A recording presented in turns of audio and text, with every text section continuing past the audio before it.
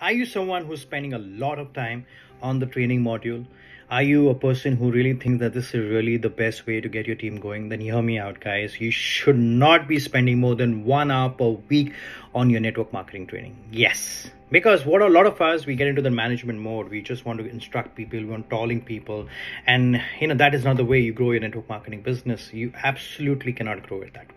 If you want to grow your network marketing business, guys, you need to spend only, like I would say, just one training a month. No matter how big your team is, no matter how potential your team is, that is sufficient, guys. As a leader, I love spending my time to recruiting people, and that is where the money is with network marketing, guys. Understand the principles of this business, because if you get into the management mode, that is something which is not going to do any good to you. But if you take your time out, spend your time on prospecting, getting new MLM leads, and getting the new members who are new potential guys who can go and explore the business, that is how you're going to progress with your network marketing business. Because every time if you're going to instruct people on how they need to spend their time, I think that is not going to make sense in your network marketing business. So if you're a true rewarding leader who really wants to create example, who really wants to set good examples, because your team is not going to listen to you no matter what you say to them. They will only follow you with your actions. So that is very important that you direct them to the right mindset and the right attitude towards this business. And that is the right way of getting the new people on board as much as possible. And that is where the money lies, and that is where the potential lies,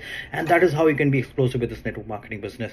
And this is the really true rewarding institution if you get that right. So let's get more people, let's recruit, and stop the management mindset.